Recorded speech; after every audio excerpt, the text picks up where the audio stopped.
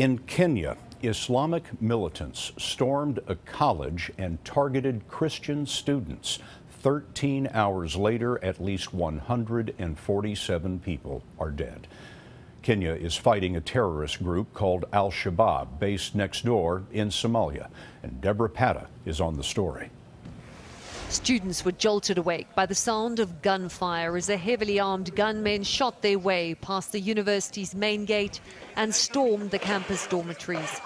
Eyewitnesses said the gunmen fired indiscriminately at first before beginning a deadly march from room to room, demanding to know if those inside were Muslim or Christian. Police said some Christians were shot on the spot. Terrified students tried to escape.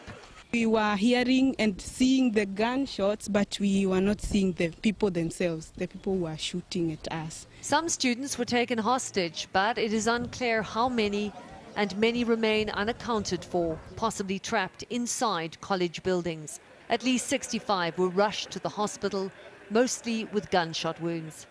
The Somali-based militant group Al-Shabaab has claimed responsibility for the attack. The university in Garissa is only 90 miles from the Somali border.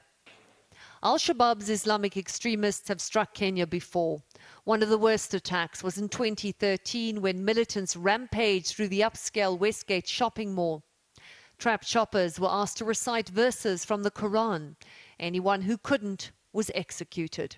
The attack left 67 dead. Tonight, the Kenyan government named Mohammed Kuno, a high-ranking Al-Shabaab official, as the mastermind of the university attack. It placed a bounty of $217,000 on him.